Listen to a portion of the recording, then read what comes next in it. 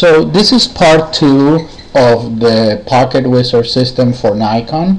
The first part we did the TTL, and we finished the video by showing that the TTL with the Pocket Wizard works really well.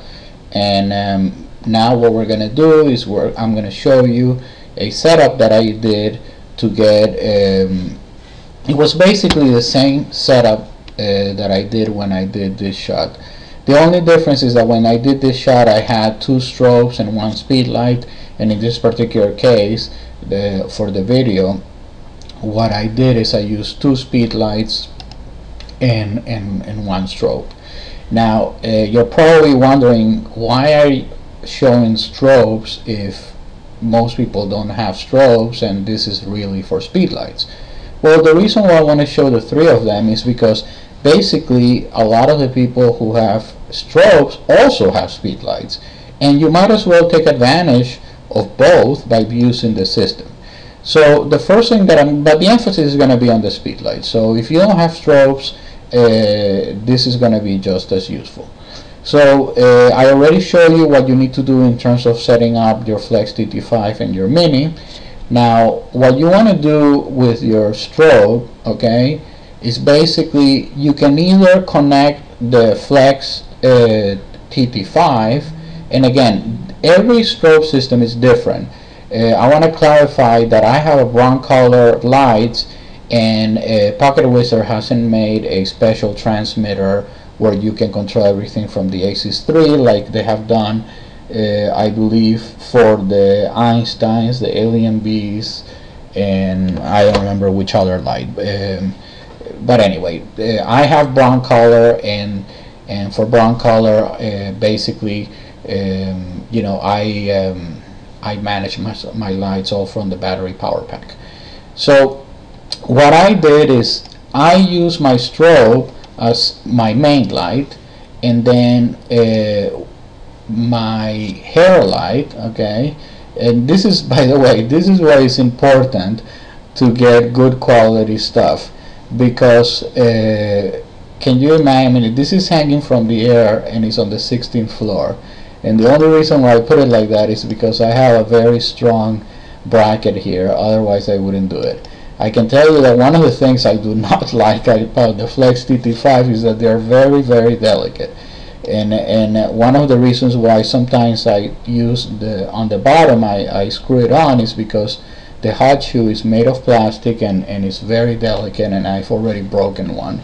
And the other thing that happens with this is that if you drop it and it falls on the floor, it can break very easy. I also I was very lucky. The cap came off, and you know, it didn't break. But anyway, the other thing is, you're probably saying, why am I putting this? This is a Gary Funk snoot.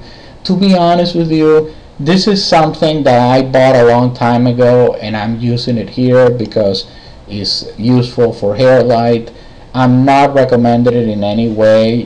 There's many cheaper types of snoots that you can use, and it doesn't have to even be the Gary Funk. But anyway, I'm just showing you the setup. So I did this over here, and then my third speed light, I put it right here on the floor, you know, and this is going to be my field light. So, and I put you know, an orange gel just to make it more interesting because it was the sunset, so I wanted to balance the light. So the first thing that I do is I put everything, well, my main light is set at 0, okay, because that's my strobe. So my AC3 is not going to do anything for that. My group B, which is the one for the that I'm using for the field light, okay, so that one is going to be in group B, okay, and then for group C I have my hair light. So the first thing that I did is with my strobe I measured the light at 2/50th of a second, because if you've seen my other videos, you know, you can see, well, this is at 100th of a second, but at 2/50th of a second, you know, I shot the background first, and once I got the exposure that I wanted for the background, then I move on to the lights and then balance it that way. When I shoot with my light meter. When I trigger my strobe with the light meter, basically I got 250 of a second, f11, this is my aperture, and then ISO 100. For people that have light meters, they're probably thinking, why are you showing me this? Well, it doesn't matter. This is the correct exposure that I would get from my strobe, you know, with the power that I had it. And by the way, I had it in the minimum power. Then for the, okay, so then I measured my my hair light, and what I like to do with hair light is I like to have it about a stop over. Okay, so when I measure it, because I wanted to get 16, what I had to do is I had to go over 2 stops. Actually, the AC3, when I tried 1 stop, it was still not powerful enough, because one of the things that you will find out very quickly with your speed lights is that the far, you know, they're powerful, I mean, but they are not as powerful as strobes, and the farther you put it, the more power you need. The beauty of this is I can just turn the wheel from here and done. I don't even have to touch the flash. So 2 stops over to get the hair light to f16. Then for my field light, what I did in group B, well, it says A, but it was in manual. I started at 0, and at 0 I believe that I got a 4, that wasn't enough, so then 11, so you know, I started playing with it, and to get to 5, 6, I think I ended up putting 1 stop over. So when I did all that, okay, and I took the shot, this is what I got. This is me. Oh my god, my shirt is all dirty. Anyway, so you know, this is basically how to shoot with your pocket wizards in manual. And actually, we have 4 minutes left, so I'm actually gonna do the Hypersync right here. Now, what is Hypersync? You've heard in another video that I did high-speed sync, and high-speed sync is very well known. High-speed sync with the pocket wizards, when you're using TTL, it works just like your Nikon. You don't have any problems with your speed lights. You can put it over 2/50 of a second and it will work just fine. And what do you need to do high-speed sync or hypersync for? Well, you do it when you want to go to wider apertures, because when you go to a very wide aperture, sometimes you have to go to a very high shutter speed, which is more than 2/50 of a second, especially if you're shooting like at 1/8. So in this particular case, I wanted to, when I you know, when I expose for the background, and when I expose for the background, you can see that in order to get the background that I wanted, I had to go to 4/7 a second at f1.8. So the first thing that you do is for my brown color light, what you have to do is you have to hook it up to the Flex TT5. It will not work with your Pocket Wizard 2. It will only work with the Pocket Wizard Flex TT5. That's why I'm even considering buying another Flex TT5 to use with my brown color light, because I also have the Plus 2, which is usually what I hook up to my lights, but it won't let me do you know, Hypersync. And I shoot a lot against the sun, as you will see in the final picture that I did. And when I shoot against the sun, you know, even if I use neutral density filters, if I'm shooting at 1/8 or 2/8, I often have to go higher than 2/50 of a second. So once you do that, and you know, you basically oh, here I'm showing that I had it in the so the minimum power for my lights is 6.0, and I had it at 6.1, and at 6.1, look how wonderful this is. This is 4,000, and for people that have strobes, you will really appreciate this, because you can do 1/4,000 of a second, 1.8, okay, and get, you know, your subject perfectly sharp and your background completely blurred out, and use your strobes as if it was in high-speed sync. They call it Hypersync, and I think this is one of the best inventions that Pocket Wizard has had with this Flex TT5 and mini system, because this really takes strobe lighting to a whole new level.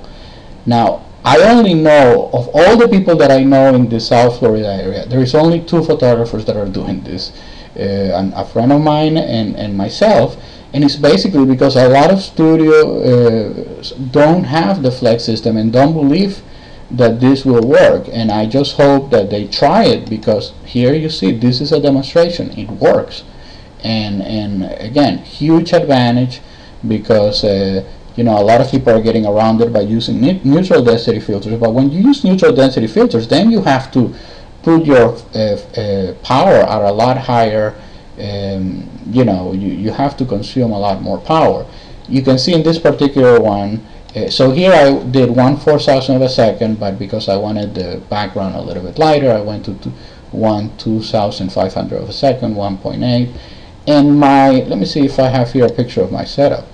My light wasn't, oh, I don't have one here. Well, my light was maybe, I don't know, 10 feet away. So that's not super close.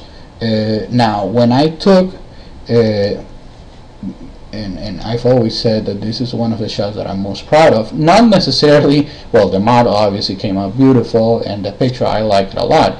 But the reason, it was the first time that I was trying the Hypersync function.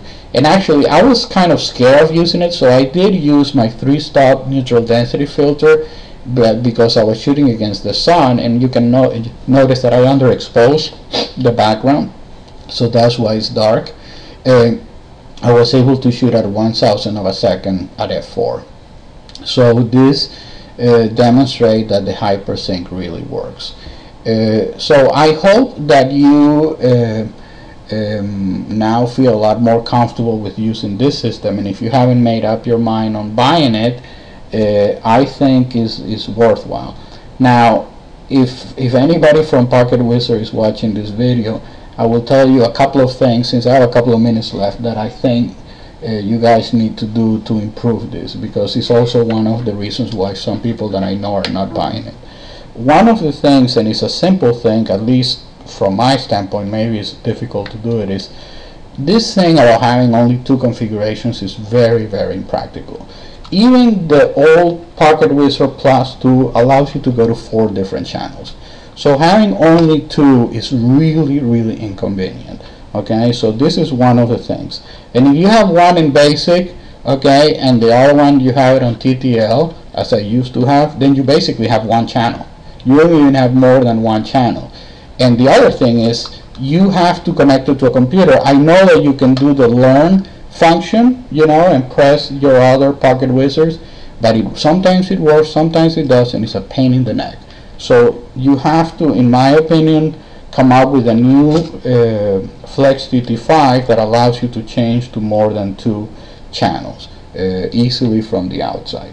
The other thing is, I really think they're very, very fragile. I mean, I've broken 2 of them.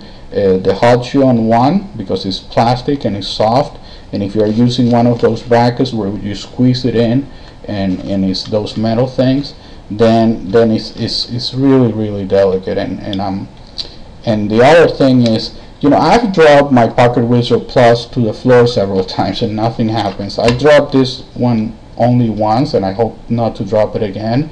And I mean, the whole thing just almost exploded. I mean, I had to you know, assemble it, and really you know, I was kind of scared. So those are 2 things that I think you guys really, really need to do, and I'm saying it in front of everybody so they know that those are the only 2 drawbacks. But on the other hand, the benefits more than offset these 2 little things. And I think you guys have come up with a wonderful system, and that's why I'm so loyal, and I'm recommending not only to speedlight users to buy it, but also for people that have strobes. So thank you very much, and I hope this will help you now to shoot and take full advantage of your Pocket Wizard Mini and Flex TT5 system.